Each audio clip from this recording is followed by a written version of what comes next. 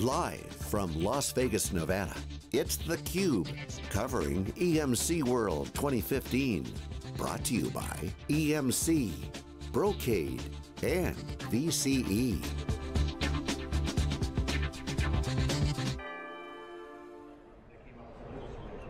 Welcome back to theCUBE here at EMC World 2015 in Las Vegas. 3 days of wall-to-wall coverage with two sets here. My name's Stu Miniman, joined by my co-host Steve Chambers. We're with Wikibon. Read all our research on wikibon.com. Have a new CUBE guest on for us today, Matt Oostveen, who is the VCE CTO for Asia Pacific region. Matt, thank you so much for joining us. It's my pleasure. Thank you for having me. All right, so Matt, you've had an interesting background. You've sat on our side of the table as an analyst, and now you're really a field CTO for VCE. What brought you to VCE, and what's your role there? You know, one of the great things about being an analyst is the great visibility that you have of what's happening within the industry. I'd been covering infrastructure for the best part of 7 years, and then moved into something of an oversight role where I had a broad perspective of what was happening. And it's very rare you see a company like VCE doing what it is doing. It was growing very quickly. The converged infrastructure market was very new, it was very exciting. And especially when you compared and contrasted that converged infrastructure market with what the rest of the hardware market was doing. You know, there was a lot of declines. So there was this one gem that really drew me across to the organization. Yeah. So Matt, you know, I often say I've never had a customer that came to me and said, you know what will solve all my problems? Convergence. Convergence is what's holding me back for everything doing. It's simplicity that they want, there's new experience that they want, but here in the States at least, that convergence term has been beaten into us, and hyperconvergence is a new buzzword. I'm curious, the customers that you're talking to, what's the conversation starter? Is convergence part of their, you know, IT speak out there, or, you know, how does the conversation start? You know, I find the conversation often starts when a customer looks at their own data center and identifies some of the key challenges that they're having with it. And I think there's a lot of commonalities between Australia, a very mature marketplace, and what you see happening in the United States. Customers look at their data centers in Australia, and what do they see? They see a whole lot of problems when it comes to silos, and a lot of them are having some genuine issues when it comes to the operational costs. There are some organizations that are running very close to the sun when it comes to the amount of OPEX spend that they have, and they need to radically change the approach that they're having. We look at the operational costs and the amount of expenditure going into keeping these lights running towards keeping the people within the data center operating that infrastructure, and something's got to change. And I think if we have a look at some of the intersecting trends at play, the sheer growth that we see in data volume, the numbers of servers that are exploding across data center floors, and sitting on top of that, the amount of virtual machines, that's a big problem. And I think the way that we're architecting the solutions at the moment, the way that we're architecting our data centers, it's starting to lose fidelity. It's starting to granulate at scale, and we need to alter the way that we're approaching that. And that's something that really resonates in the Australian marketplace. So it's very interesting this morning, we heard a customer on stage talking about how they're a VCE customer, which is great, but they resisted being a VCE customer for some time. They said, well, we didn't want to get locked in. You know, we felt we'd be tied into a platform, so we put it off. But then he said, we added up how much it was costing us to handcraft our own systems, and then we went with VCE. You know, is that a common story you hear? Do people resist at first? You know, what do you see when you talk to customers? People often ask me, what is your biggest competitor? Who is your biggest competitor? Right. And the expectation is that I'm going to nominate a cloud provider, or I'm going to nominate an infrastructure provider. I would say that the number one competitor we face is internal IT. Yeah. It is doing it yourself. There is a mindset that has been in play for decades now, going back to the 1980s, the way that we've been integrating our infrastructure, whether it was a mainframe, whether it was a mini computer, or whether it was this x86 world that we're in today. People have been coached and trained to do things a certain way. And there are hallmarks of that. There are ways that we can measure this. There's these great pieces of research that we see floating around that show the amount that we spend on our innovation versus the amount that we spend on our operations. And depending on the analyst firm you talk to, it's probably 70-30, 75-25, or 80-20. And for as long as I can remember looking at this, that needle hasn't budged. And the needle hasn't budged because there is that ingrained mindset that we can do things better. I think what the value proposition is from a VCE perspective is that we can liberate these technical resources that have been focused on what really are menial tasks, and have them focused on business outcomes, on have them working more closely with the lines of business, something we know is becoming more influential, and therefore having a positive output as to the end state of how an organization wants to operate. And you know, I think people who have been aware of VCE for some time, you know, I used to work at VCE many years ago, they might still think it's just about a V block. It's just this static block that's unconfigurable, doesn't variance. But that's not really the case anymore, is it? You know, I think VCE have got an ever-growing range of solutions, and solutions is the word I've heard a lot recently from VCE. Can you maybe tell us a bit about how, you know, the different things you can get from VCE these days, and maybe we can get onto the solutions a little bit after that. Okay, so many questions packed in there, Steve. Well, look, firstly, I think it's fair to say that VCE owns the converged infrastructure market from an end-to-end perspective.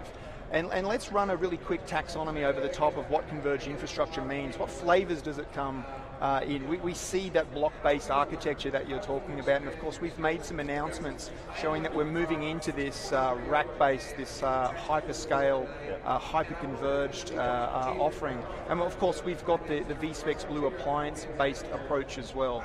But really what we're also talking about is moving to a world that's far more automated, and a world where we can start to deconstruct those silos I was just talking about, and a world where we can start to spend a lot less on our operations. Now, in order to do this, what we want to do at VCE is start to layer on top of the foundation that we provide, which is a platform or a converged infrastructure, with some of these solutions that you're alluding to.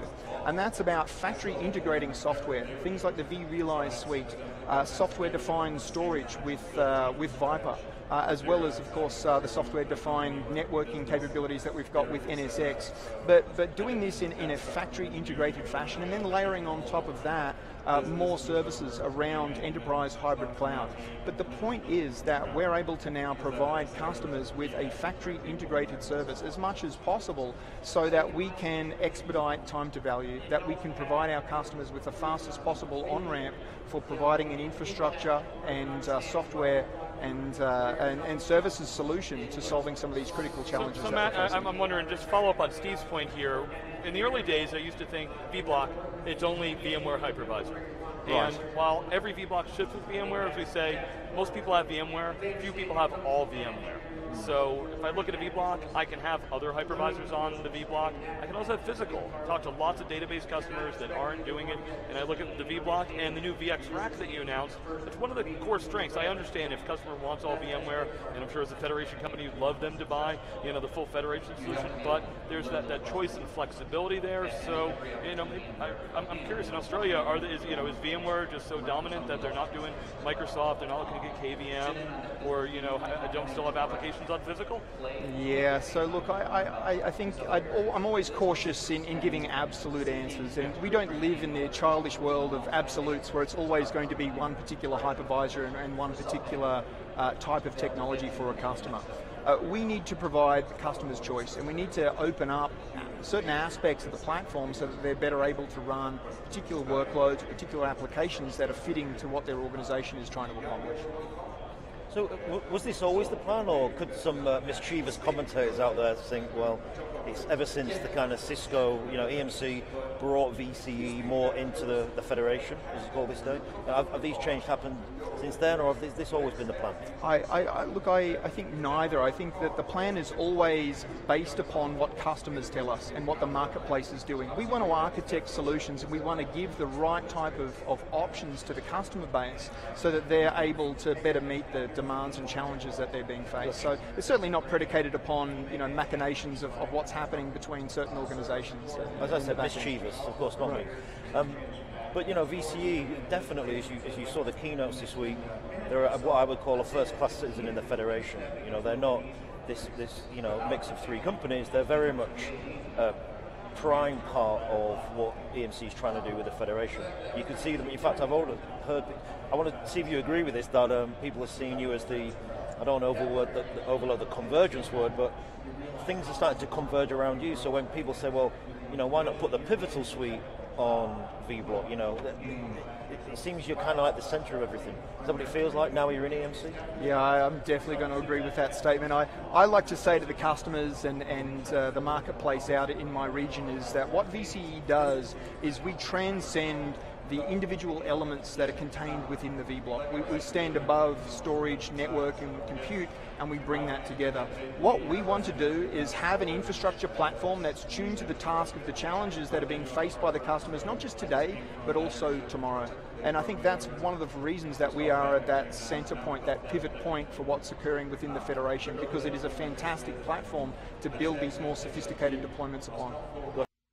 I think a few people, when they've seen the presentations here at EMC World, they've been looking at the vBlocks, which a lot of people are familiar with. They saw VxRack. I think a lot of people are interested in that. There's been much debate about which workload goes on which workload, and I think the answer was, it's not as black and white as tier 1 here and tier 2 there. It could be more complex than that. I think, one of the comments I've heard multiple times from some customers here as well, when they look forward, they think, well, which should I buy, a vBlock or a VxRack?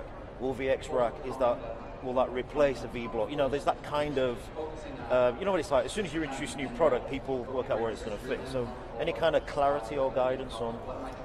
If I listen to a lot of the presentations that have been occurring over the last few days, I think one of the hallmarks has been this discussion around Platform 1, Platform 2, Platform 3, which is an IDC taxonomy for viewing how we're moving into this more interconnected world. Essentially, I think what IDC is trying to say with this third platform is that we're trying to smash together supply and demand and remove as many roadblocks as possible. And what that means is that we're going to have a lot of microservice applications, a lot of small IT services that are going to interconnect these little pieces of supply and demand that we have. Perhaps a marketing department that wants to better reach the customer base. Perhaps it's the finance department that wants to interconnect with a taxation office or auditors. So there's this whole swathe and this whole world of new applications that are going to be written, and they need to be built upon a different kind of infrastructure. And I think that describes the Platform 3 that we're seeing. Now, some use cases are going to be really well suited for this new VxRack offering that we have, and some other use cases, more standard, traditional, I suppose that the worlds of the SAP, Oracle, and Microsoft packaged application view of the world sits really well within the vBlock range. So Matt, when I think back to the early days of VCE, the message was kind of the private hybrid cloud, and we're going to help you build that, but when you talk to most customers, it was, they help me deploy virtualization easier. Today, we're starting to talk about third platform. I heard microservices there, the data lake and things like that. As a technologist and the CTO in the field talking to customers, where are they in that journey? How are they embraced and understand? Steve and I would always say, you talk to 10 customers and they'll tell you that they've got a cloud, but none of those stories match at all as to what they've got. So what's the conversation you have? And what are the new things that you're helping them with, and what are they really doing today? I think we have a tendency in the IT industry to overuse some words, and hybrid cloud may be falling into that category.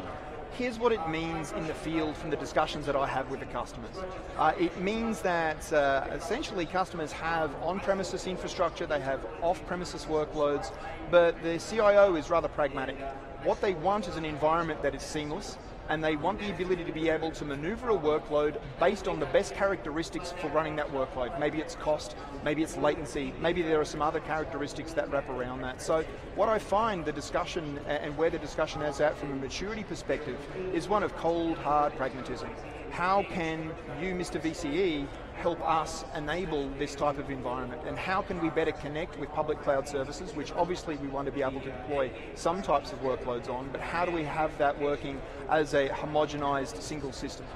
All right, well Matt, we're going to have to leave it there. Appreciate you digging in, giving us the non-US perspective on some of this. We've got a bunch of customers of VCs coming on next. Stay tuned, we'll be right back after this quick break.